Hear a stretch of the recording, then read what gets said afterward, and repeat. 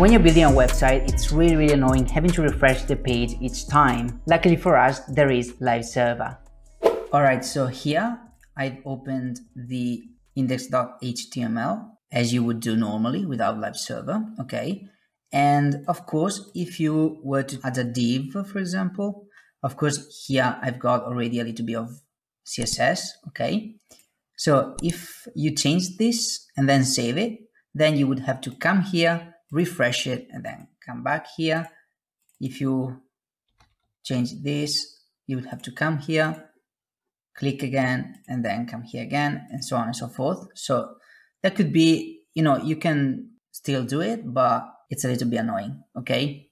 So first of all, to use Live Server, you need to install the extension, which is, you have to go here, then up here, Live Server, okay?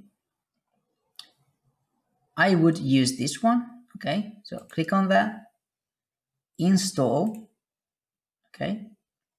Now it's installing. Now we've got Live Server installed, okay? Really cool, really easy actually. Then to run this with Live Server, you can go here, right click and open with Live Server, or you can go down here, go live, okay? Of course, you need to be in the index.html file, okay? So go live. Let's see. As you can see now, we don't have the path to the file anymore, but we've got the server, okay?